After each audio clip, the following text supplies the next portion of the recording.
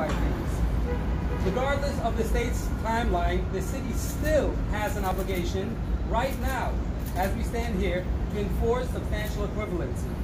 In fact, these summer months are crucial because it's when schools prepare for the upcoming school year.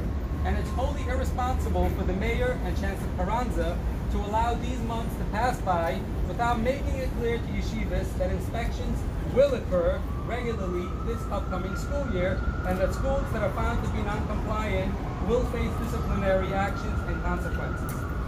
We call on Chancellor Carranza to release a report, even if it is against the mayor's wishes, and to immediately notify Yeshivas and other non-public schools that substantial equivalency remains on the books and is fully enforceable. Thank you.